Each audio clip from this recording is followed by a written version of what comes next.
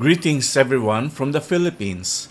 I am Robert Delgado, a doctoral student of music at the University of the Philippines, and I will be presenting Choral Singing in the Philippines during the pandemic, articulating the influencing reciprocity between music and society. The spread of the COVID-19 virus in the Philippines in its initial stages alarmed the whole country. By March 16, 2020, there had been 76 reported new cases of the infected, totaling 140 confirmed cases, including 12 deaths, and the number kept rising by the day. The administration of President Rodrigo Roa Duterte declared the whole country under a state of calamity for a period of 6 months from March 16, 2020 by imposing an enhanced community quarantine or ECQ throughout the island of Luzon, including Metro Manila. 10 days after the imposition of the ECQ, a news about a choir composed of doctors and alumni of the University of the Philippines College of Medicine showing their virtual choral rendition of a motivational song that went viral. This impacted the lives of the whole choral community and motivated them to create their own virtual recordings and other related activities as their contribution to society in alleviating the trauma that the country had been experiencing. This begs the question, how did choral groups develop their prolific presence in the Philippines? And how were the choral community able to manifest an immediate response to the crisis as their social contribution in easing the terror of the pandemic? Having been engaged in choral music since I was 10, I shall use autoethnography as a methodology and narrate some of the important movements in choral music in the Philippines from the last quarter of the 20th century up to the present times.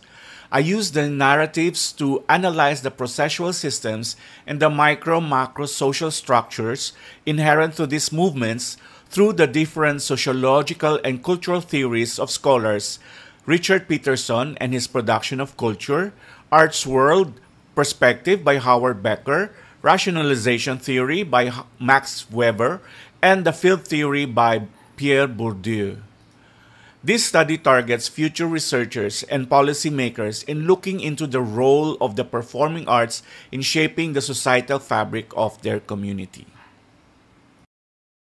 Community singing has been part of the tradition in the Philippines since the pre-colonial times. However, it was the Spanish colonizers who introduced the Western practice, and they imposed its role in responding to the church services of the Roman Catholic Church. The Presidential Proclamation number 1173 established the National Music Competitions for Young Artists or NAMSIA in 1972 by the late President Marcos. This encouraged primary, secondary, and college schools levels, including family singing groups, to participate in these yearly music competitions.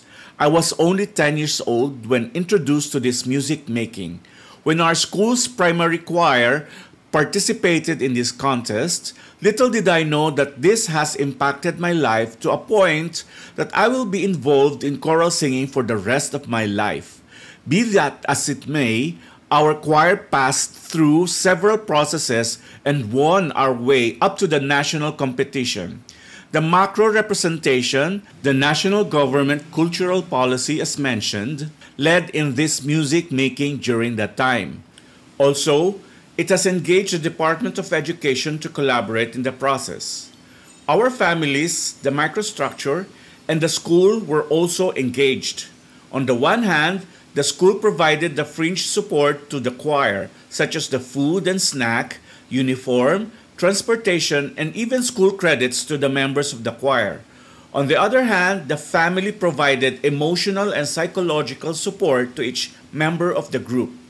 This support, according to Brand, includes parental attitude towards the involvement of the child in the musical activity, parental attendance in the child's musical performances, ownership of musical materials, and providing early education, and participation of the parent in the music-making activities. In Philippine society, not only the parent-child relationship is heeded, but also the conductor-member is formed as the extension of family. If the teacher serves as the second parent of the child outside the homes, it is also apparent for the kind of relationship between the conductor and its members.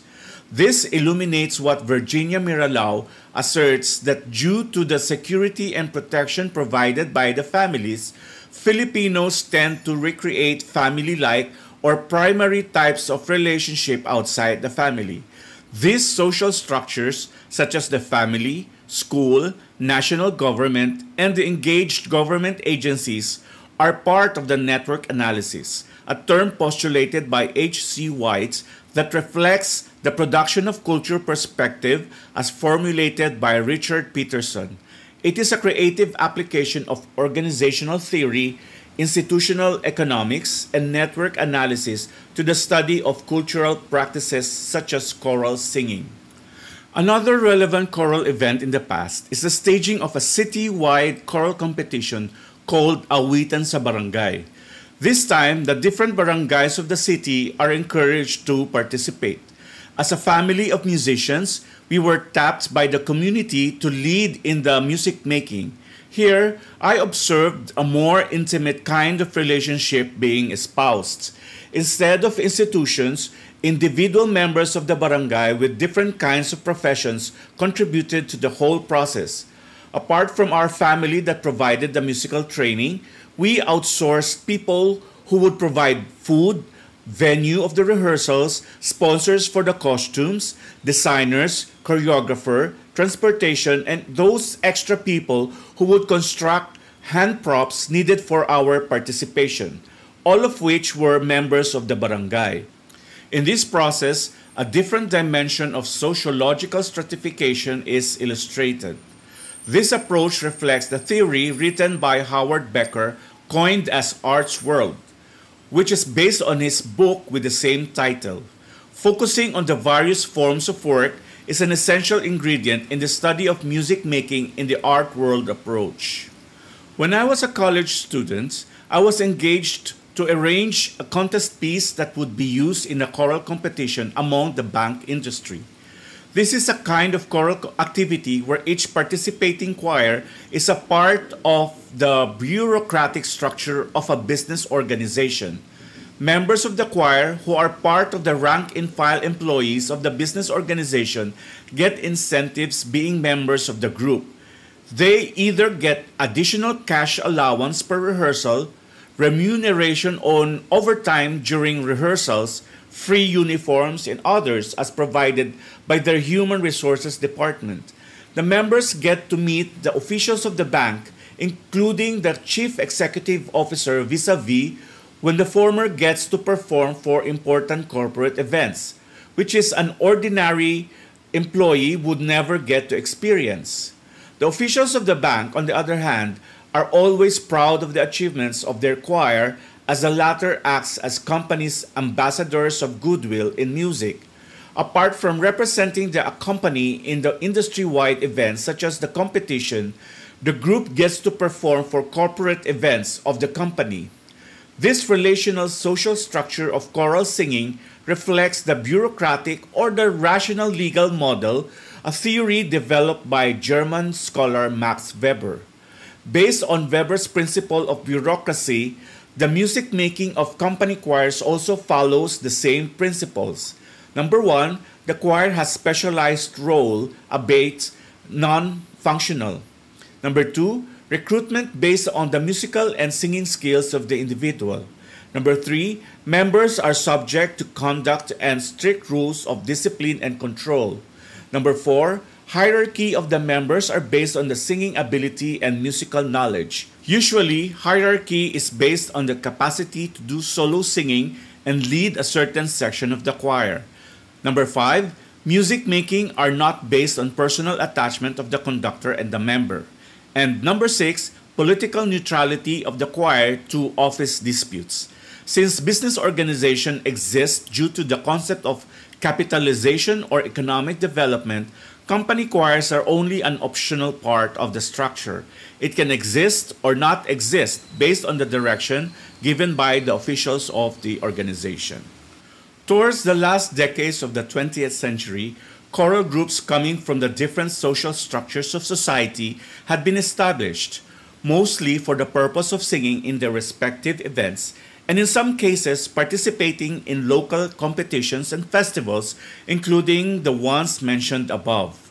In 1989, the Philippine Madrigal Singers, where I was a part of, created a sensational news among choral groups when it won all the 5 major European choral competitions it joined, totaling more than 20 laureate prizes. Since then, an awareness for choral singing has been sprouted and developed in the country. More choral enthusiasts, private and public institutions, communities organize their own groups. Cultural agencies and private producers of culture engage choral groups in their programs and policies. More importantly, existing choral groups emulated the feats of the madrigal singers by participating and winning in international choral competitions. This is reflective of what Bourdieu determines as the hierarchy of the field. Those below the dominant sector tries to emulate the ones above it. The choral movement in the Philippines has expanded its activities by organizing seminars, workshops, staging international choral competitions, and most importantly, the organization of the Philippine Choral Directors Association, or the PCDA. The PCDA was established to bring together the young and new choral conductors to get the latest updates in choral music. On a different space in the field, the Philippine Madrigal Singers continues to dominate since the group continues to win in international competitions, receive international awards, and be engaged by cultural agencies in the country by bringing its singers and alumni to far-flung areas of the country to facilitate workshops, choral sessions to local choral groups.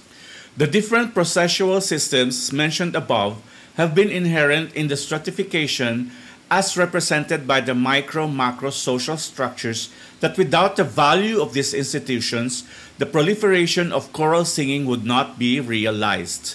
Thus, choral singing has become embedded and intertwined with the social structures that serve as its support and foundation, where these social structures that form the social fabric of a community affect the music making of choral singing. This is related to the cultural study of scene theory, a conceptual framework known to have been firstly cited by Will Straw, and the garden culture ascribed by Ernest Gellner. On the one hand, scenes often transcend particular communities that reflect and actualize a state of relationship between social groups within the community and coalesce with a certain kind of music. And on the other hand, garden cultures are ascribed to a culture where it is divided into savage and cultivated varieties. Both of these metaphors articulate a Bourdieuian field where a notion of space of interaction among key players of a certain industry occurs. The next slide shows an illustration of the conceptual framework of this postulation, where a garden is a metaphor of a field of cultural production where social structures play an imminent role in the music making, while the forces of struggles and the forces of power are motivations that make the process of production either thrive or wither. The diagram shows a garden landscape sketch articulating a field where trees, shrubs, and plants and other botanical elements represent the network of choirs and choral singing with the social structures attached to them as their support and foundation. The varieties of social structures, for example, the density of the trunks, branch, and twigs, are embraced by land, air, and clouds that symbolize the forces of power and struggles that make these cultural objects either thrive or wither. Some botanical elements are situated on the upper echelon of the field where they dominate the landscape, while the other elements are on the lower position where they subordinate. These elements are all interconnected and have their position takings within the field. Conclusion. By far, This study has illustrated selected events in Philippine society that were responsible for the processual system of choral music making that occurred in the past. However, there are more of these events that served as the forces along with the relational value contributed by different societal structures of the society that led to the proliferation of choral singing in Philippine society of the 20th century. Nonetheless, the prolific presence of choral groups in the country has catapulted these choirs to achieve a certain kind of social power and raise their voices in the community in responding to certain crises that strike the country. For example, several choral concerts were held to raise funds in the rehabilitation of the victims affected by the Typhoon Ondoy, one of the most devastating typhoons that hit in the country in 2009. In 2011, Cebu-based choral groups held a fundraising concerts to raise funds for the Child Wish Ministry, a non-profit organization that provides assistance to impoverished school children all over the country. And recently, the virtual choir recording that went viral as initiated by the official choir of the UP College of Medicine has proven this point. They did not just advocate the upliftment of the spirits of their colleagues who had to witness the deaths of co-medical frontliners on top of the hundreds of patients that they had to take care of. They also use choral singing as a tool for therapy as they serenade hospital patients during their free time. What made this story remarkable is the immediate response of choral groups to the societal crisis and also the passion of these choirs to contribute to the society despite the risks they faced during the time of the pandemic. This asserts not only did society become responsible for the proliferation of choral music in Philippine societal fabric, but also choral singing has made its impact to the society, especially in times of crisis. This phenomenon reflects how both Max Weber and Theodore Adorno analyzes the influencing reciprocation between music and society. And that ends my presentation. Thank you.